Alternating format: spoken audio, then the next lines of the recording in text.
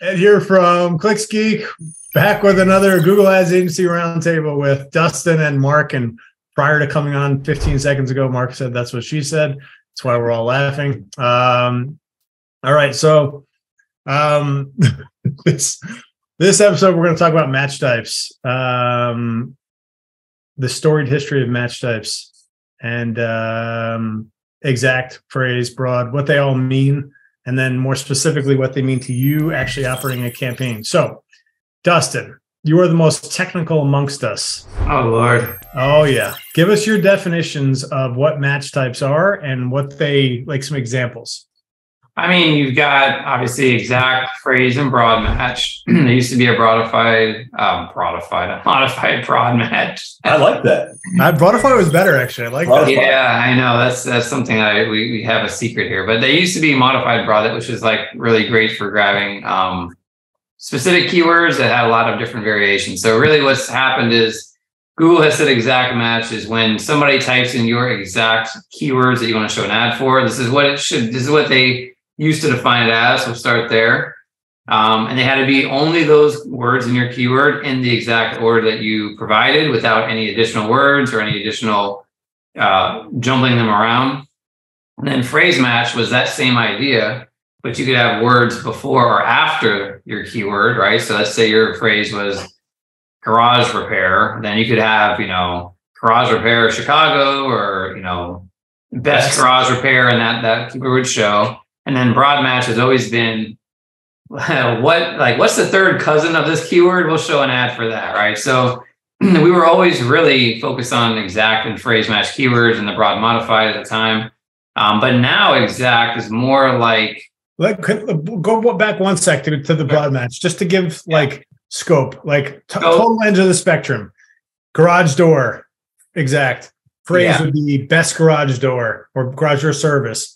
Yep. Broad could literally be, how do I open my garage door to stuff a body in there? It literally could be anything in there. Garage remote controls. It could be driveway. It could be driveway. You're right, because it's loosely related to it. It really is all over the map. So when you're thinking broad match to the newer people out there, you got to be really, really, really, really, really careful, and think of exact as your sniper rifle, phrase is your machine gun, and broad is Google's unmonetizable traffic. And think of that as a grenade, or literally just firebombing the entire city because there might be one bad guy in there. So just be careful with it. Yeah, and touch off, man. Go back.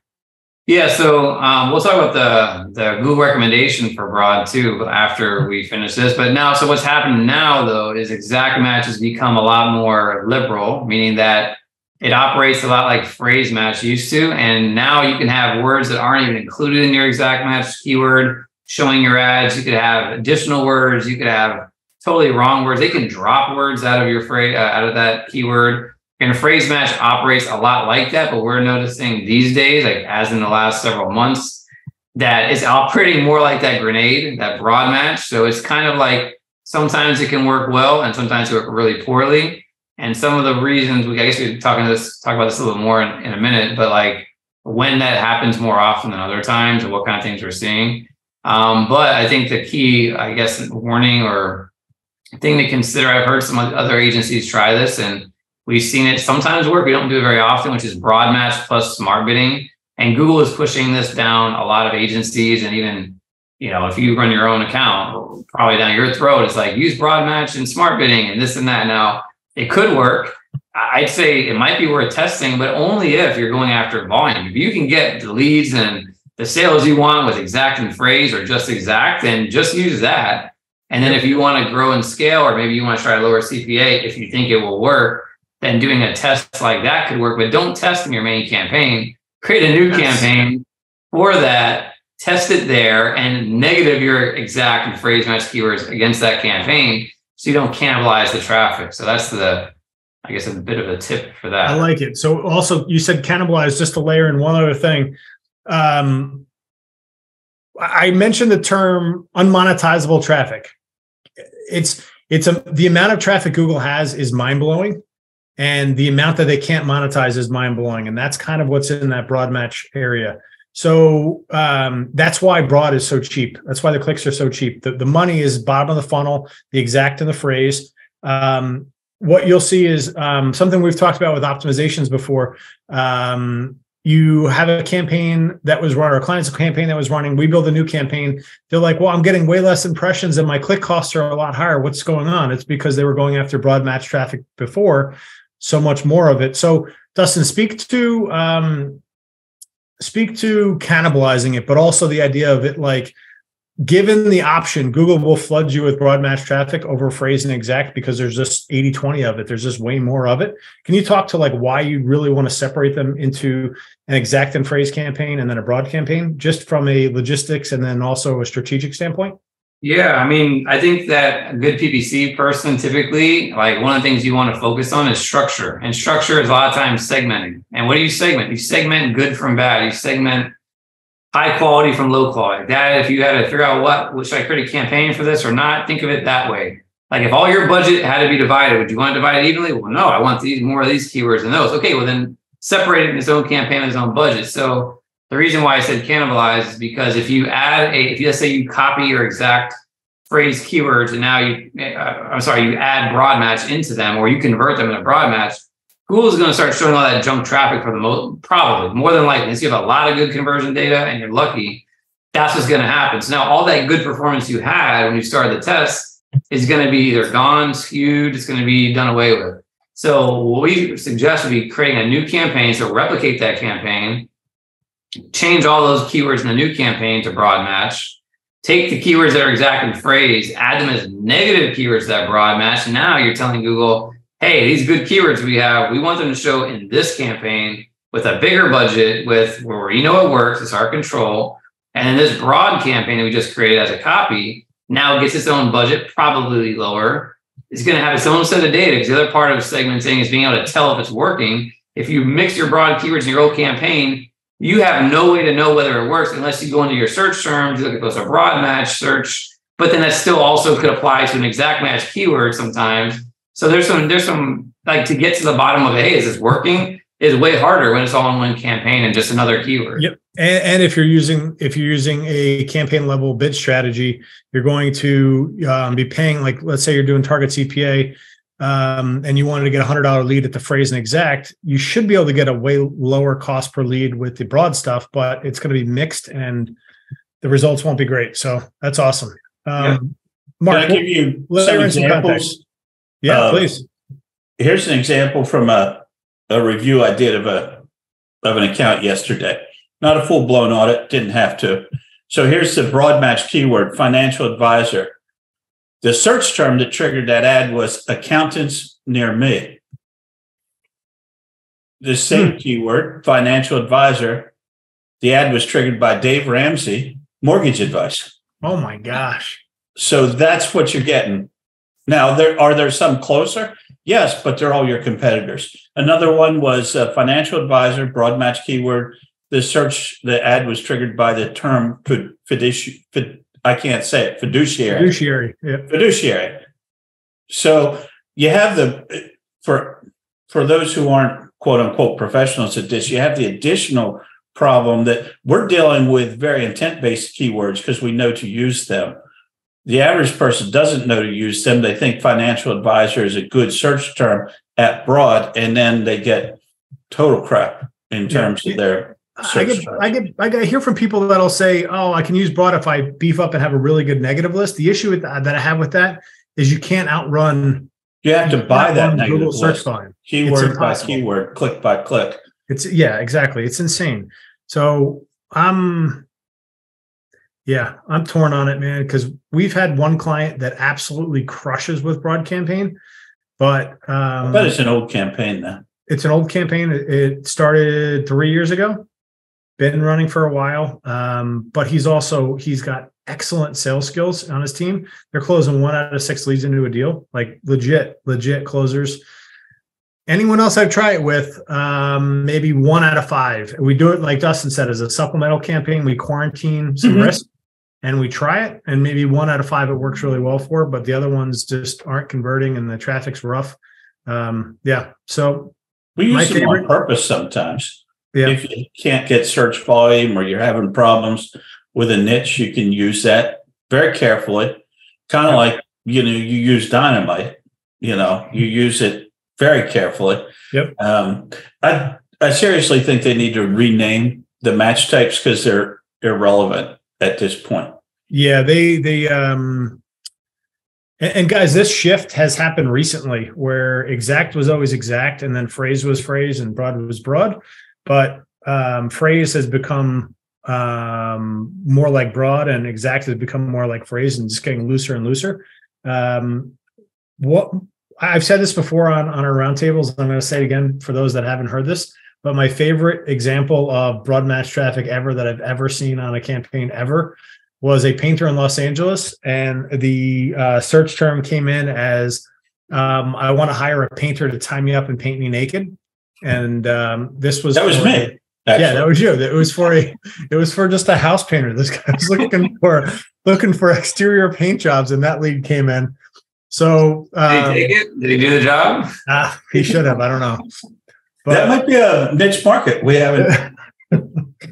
I'm sure there's a market for it, but that's the risk with Google. You can't outrun bad. There's just way more of it. I had a prospective client, I'm going to use that term, I did a call with yesterday. And this prospective client was insistent that everything be totally zoned in and he waste no money. And I simply explained, it's kind of like speaking of memes, it's like you don't simply walk into Mordor. It's the same way with Google Ads. You don't simply walk into Google Ads. That's literally not how it works. Mm-hmm. Yeah. Even if you know what you're doing, it doesn't work like that. Yep. If you don't know what you're doing, it's even worse. You might as well just write a check. I think the worst part, though, is keep in mind, like, especially for people watching this that might be running their own stuff, like Google is telling you to do this. Like, this is not like, let me think about, like, Google is saying, use broad match, do this, get rid of redundant keywords, let's auto apply recommendations. It's a total, like, it's not good. Let's just put it that way. Can I ask a question, Ed, that came to mind? Yeah, go for it, man. So from your perspective, what can you name as the positive changes that Google has made in the last 12 to 24 months? Oh. Well, they made us a Google Premier Partner again. Okay, so they got that going for us. Positive change.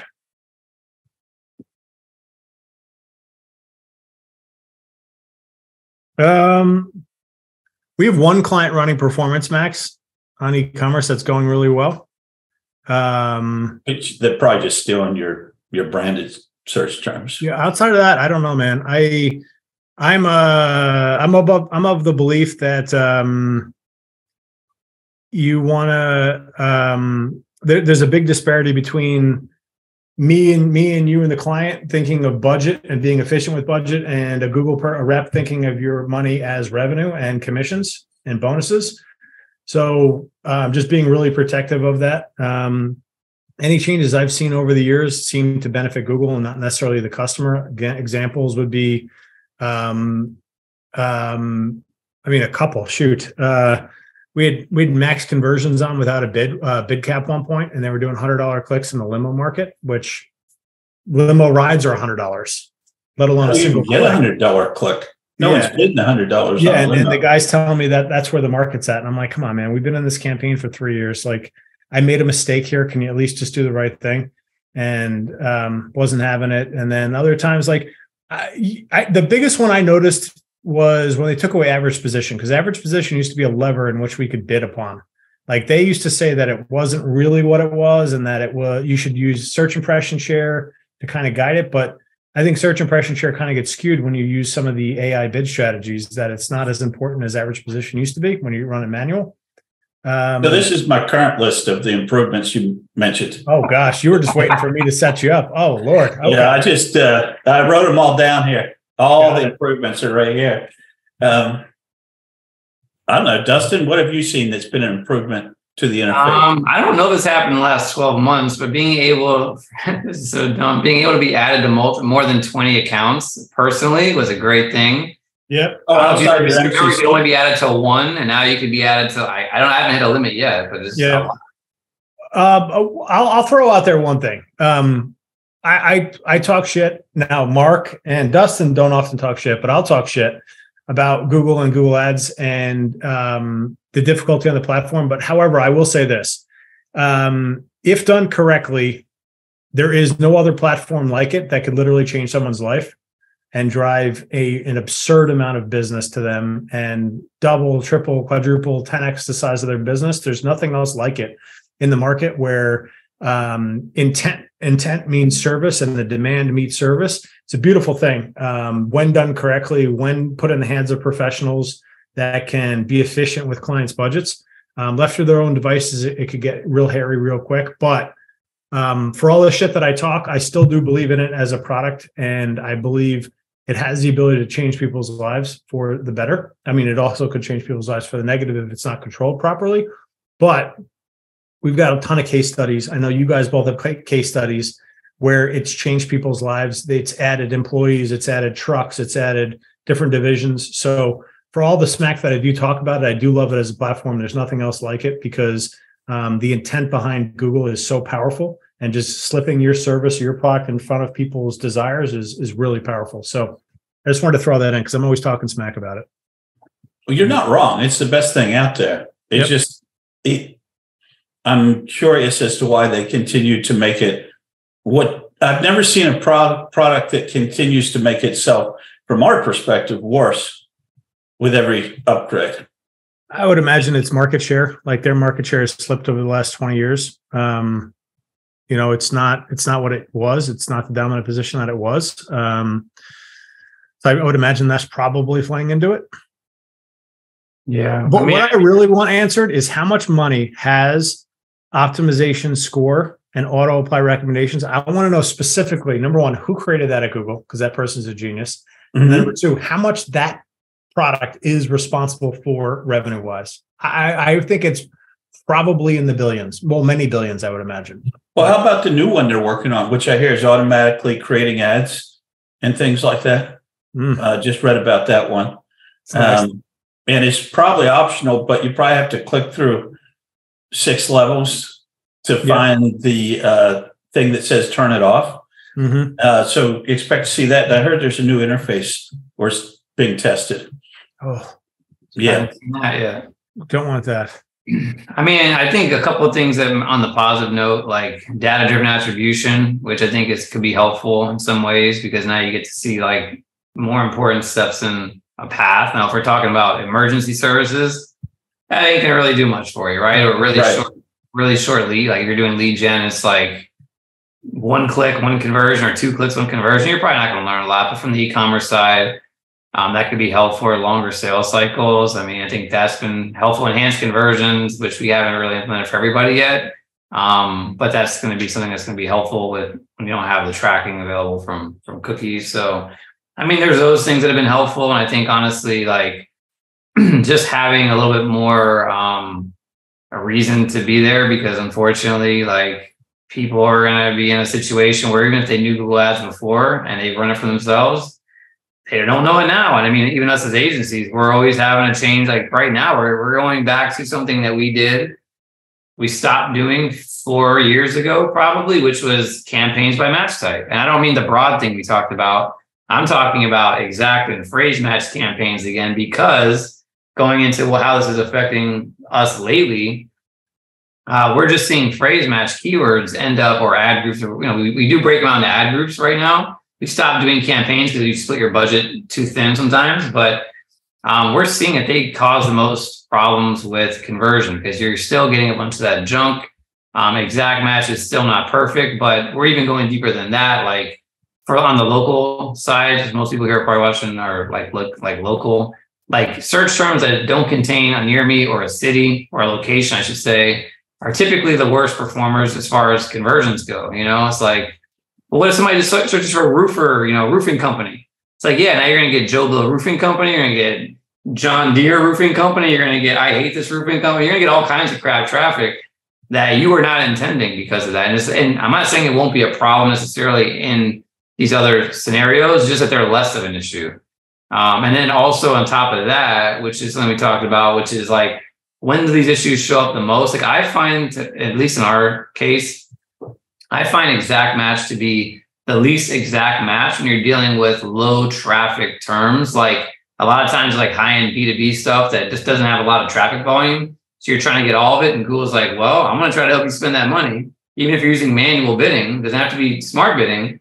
You'll find that they'll like be very, very liberal with your terms. I mean, there's a lot of traffic available. I find that they're a lot more closer to your target. I'm not saying this is always the case, but I just feel like it's like anything. There's a lot of it available. They don't need to really go outside the box too much to get you what you're looking for. But when there's really not a lot of search volume around your keywords, I feel like they're a little bit more liberal because they just want something to happen. And they also match keywords or search terms in the wrong ad groups. Like, hey, I have an ad group for this, but they're showing it over here, right? Now, again, if you try to negative those keywords in that ad group, if you don't have enough traffic for it, you're going to be losing all of it.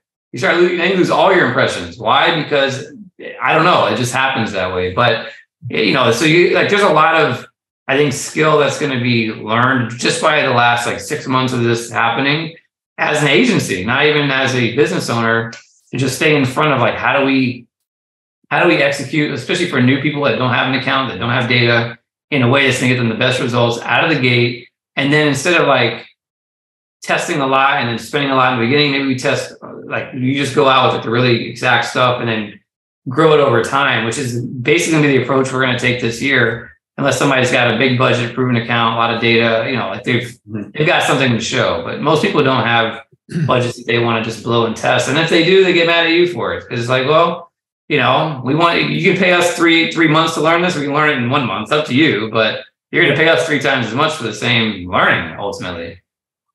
Yep. Some niches we're starting out with just exact in the campaigns because phrase is brutal lately. We're doing a lot of exacts. Dustin, I think both of you mentioned that a couple of weeks ago. Some of it's just, it's insane. I mean, phrase has always been an issue with competitor names within the trades and doctors as well. Because you figure you got proctologist in Cary, North Carolina, then the phrase is going to be basically list of every single proctologist in Cary, North Carolina. That's how you find your competitors. Yeah. So we try to preemptively layer in competitor names, but that's another thing where you're never going to outpace the amount of search volume for a phrase match, and it gets messy. Something to think about from an optimization standpoint with match types is not all conversions are created equal. So you look at a campaign that's got 10 conversions, but if you look at it and there are 10 phrase match conversions, and then you look and it's 8 customer or 8 competitor phrase match conversions, those aren't wins. Those are typically shitty leads because they're trying to call Davis Plumbing, not Stapleton Plumbing, and it's a message to market mismatch. While a lead was generated and someone was looking for a plumbing company, they're looking for Davis Plumbing, and that is not a lead. Conversions aren't leads. That's my mantra. That's right. Conversions are tracking the triggering of an action. Yep. So that's why we're going into what converts marketing things as. Actually, Mark, go through that. You're out of all of us that are on this roundtable, I think you're the only one that actually does this. Walk through what you do after a lead comes in.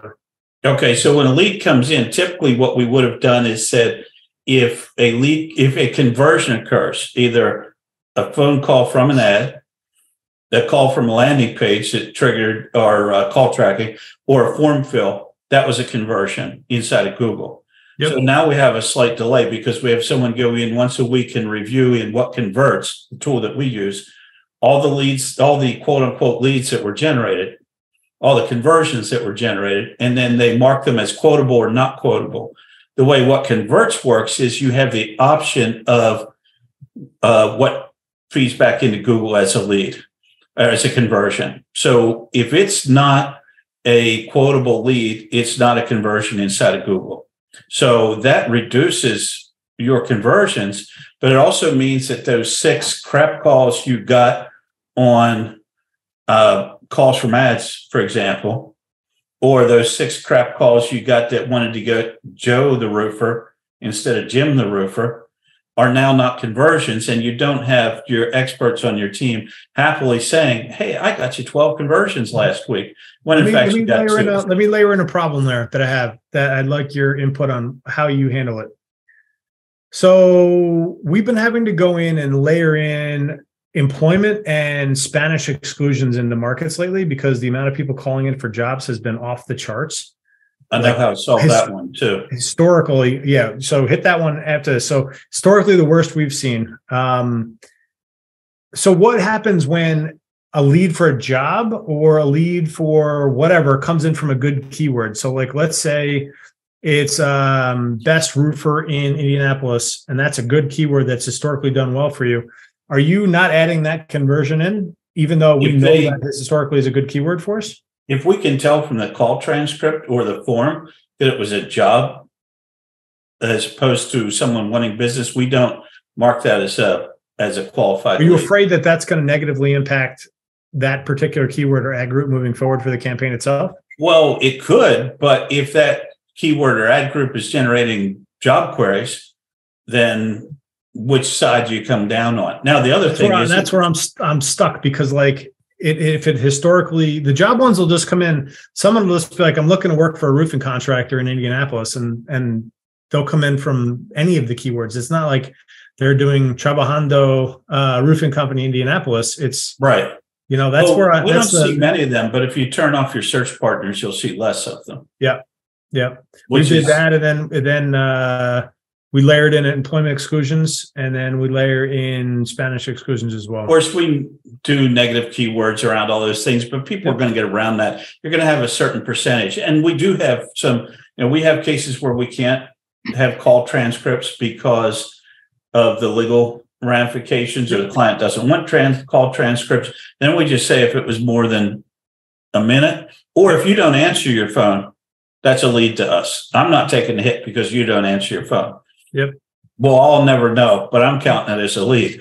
So there's some gray area there. But I got tired of, quite frankly, I shouldn't say this out loud, but I got tired of experts telling me all the time, we got 14 conversions last week. I'm like, no, you didn't. Conversions aren't leads. That you're tracking the triggering of an event. You had 14 events. One of the ways we've actually handled this as well, kind of like what you're doing, Mark, we import both, but we don't count the raw leads, as we call them, as a primary conversion. That way, you can still see that data. Google won't optimize for it, but sometimes it's a big eye opener to tell, like, all right, we got 20 raw conversions and only 4 were good. If you don't have the 20, you don't really know the discrepancy. How do you differentiate the two? Because they're different conversion actions. Well, what conversion actions are, like, you create one for qualified, you create one for, let's say, raw leads or whatever, and you count the raw leads as secondary. How do you qualify? What's that? How do you qualify? What's what you're talking about? In a CRM, they offline import them back into the system. Okay. Yeah, because the raw leads would just come in automatically, like, without any disposition, but you're going to feed back the qualified ones based on the CRM, or you could try to do it with a Google Sheet, but CRM is better. And then you just feed that back in whenever somebody updates the status for us. We've done this with HubSpot. I can see where it is a secondary high level. It could be useful. Yeah. Yeah. I mean, it's the same idea. The point is that I don't want to not see all the data because I'm a nerd, but I also want Google optimizing for it, because we've found that, like, especially like in the wholesaling, real estate wholesaling, that there's all kinds of people that just call everybody. But once they get to the appointment of this and that, it was not turning into anything, right? So you're spending all this money, you're seeing all these leads, or it's people that are actually other investors who want to, hey, get on my list or whatever. They're calling them, and they're searching the same keyword, which goes back to what you were just saying. Nothing wrong with the keyword. We found in that space to get, if we get rid of the we buy houses stuff, it tended to drop a lot of that off and stick towards like the sell house fast, sell house quick, buy inherited house. Yeah. Like that. Yep. I mean, in the end, we can't get perfect. I think to a large degree, what we do is we help our clients get more leads and waste less money. I mean, they look at us as though we're able to, pull the sword out of the stone type of thing. But the reality is we're working with the Google Ads interface. We're just better at it than you are, We do it all the time. You can do it if you want to. I looked at the campaign yesterday. What was it? First campaign at Group 1, broad match keywords, website visits for primary conversion, search network, and display. Yeah, it's and then they wanted me to optimize it. Yeah, I watched. That's one of the days where dynamite comes in. I watched a ton of hip replacement surgeries on YouTube, and I think I've got a really good concept of how it works, and I think I could do it. I actually believe I could do it, but shit, you don't want me actually doing it. And Google Ads is sort of the same way. Like, kind of have an idea. If something goes wrong, just cut the fucking leg off. Just that's it. Cut it off. There's no replacing it. Google Ads is very similar to that. I refer to it as the greatest way to fleece you of your money ever invented. It really is. It's incredible how fast they can take sometimes. Yeah, the first Google Ads campaign I ever ran was like 2009. For a hybrid limousine company. It was a family business. And I had keywords in there like fashion model, fashion event. I had celebrity transportation. I had all this wacky shit that like, I thought it was like interest based, did not understand the idea of keyword and keyword intent. And I put up like, I don't know if we did $100 a day, and it was all broad traffic, of course. And within like seconds of each day of putting my stuff up, the money was gone. Most of those clicks were probably from India too, because you probably didn't have the US selected. I doubt it. Yeah. I've done that. No. My first campaigns were amusing. And they were my money. So it wasn't really that amusing. No, yeah. My dad's like, this isn't going so well. And I'm like, yeah, I know. It's this Google thing. I heard it's awesome though. This Google thing. It actually was a beautiful thing because, as you mentioned, it transformed everything. It's just the trend doesn't seem to be in our favor. Google's doing what's best for them. I mean, they're a company, they have shareholders. We get it. But I think they're taking the control that we're all used to as agencies. So now we have to learn how to basically, like you mentioned, Performance Max. A lot of times you have to try to read between the lines if you just don't get the data, and you have to do things outside of the campaign even to know what's going on. Like yesterday, we were having a call with a client that's using PMax for e-commerce, and we're about to increase the budget there. But there's a good portion of the conversions that are branded search categories. Not all of them, but when we increase the budget, what we want to do is take a snapshot. You can only go back so far, 28 days. Take a snapshot of our search categories and just with conversion value, sort by conversion value, and determine percentage-wise, out of the ones you can see in that screenshot, how many of them were branded. Then we're going to increase this, wait 30 days, look at that same report and tell, like, did it go from, let's say, 30% branded to now 10% branded or whatever the numbers are. Because what will happen a lot of times is you'll increase your budget, the performance does not get better, it gets worse. Because you are getting all your brand, and now you're getting cold traffic, which you can't convert with that additional spend. And you don't have any way to know that without looking at the information that way. Well, I'll pay you to do it as long as I don't waste any money on it. Yeah, good luck. If I could do that, I wouldn't be talking on this thing. I'd be doing it for myself for every business I own. It'd be crazy. Awesome. I mean, it's designed to waste money, and I'm cool with that because it's not wasting money in that sense. You have to come to terms with that. Your billboard isn't attractive to everyone that drives past it. Your ad in the newspaper or TV isn't attractive to everyone, but they do seem to be taking steps that are not productive for either us or the end user, because I don't see most of these things enhancing the end user's number of leads, cost per lead, revenue. Well, the end user, maybe I'm wrong. Aren't you? Their end user is the person doing the search. You got to remember, we got two different end users here, right? We're thinking about our end user. Yeah, you're not worried about that. They're not the end user. Yeah, the end user is the searcher. But at the same time, they're charging the business. Yeah, but they're real customers. The traffic. Like, you don't have the traffic, nobody's going to pay. You gotta milk the baby or milk the cow. Yeah, milk the baby. Can you milk the baby? I don't know what I did there. What's on your laptop? Yeah, Dustin? what's on your laptop? The FBI will be there shortly. You nailed something earlier about shareholder, and they have fiduciary responsibilities. I wonder if they're being short-sighted with some of the things that they're making to drive short-term profits for long-term. What's the word? Or do they even give a shit because they have so many customers and it's such a mill that it doesn't matter? I don't really know, but I wonder at times if they actually know. Based on the fact that I don't talk to very many people, I've never talked to very many people at Google, especially in the last 3 to 4 years, that really seem to know what we deal with.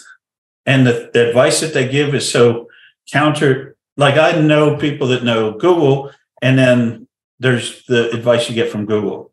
Or people that know AdWords like us, and then there's the advice you get from Google, and they seem completely counterintuitive. I don't go to my mechanic and he tells me to pour water where the oil should go. So it seems very odd to me that the advice, now understandably, this is a very different type of engine. I don't know what the answer is. It just seems odd to me that the improvements don't seem to benefit. I wonder if eventually you kill the goose that lays the golden egg if you just keep making it worse. You know what might happen though? Reframing the whole idea of Google, right? So we're used to the old way where you can dictate what you want. Pretty soon, you're going to have to order off a menu that they're going to give you. You can't create a custom meal. And once that happens, what choice do you have, right? Like you want to play the game or you don't? I don't think Bing is going to be billboards. Yeah, it's going to be billboards. And at the end of the day, it's going to make our jobs easier, but the client's life worse because they're not going to make the money, and it'll be less for us to control. AI already does a lot of it. I mean, there's still a lot of work that you got to do, and even more now with AI, you got to read between the lines, like I said. But I mean, at that point, it's going to be like, we know better than you. Sit back and give me your money, and we'll do this. Like that's what I feel like what they're getting to.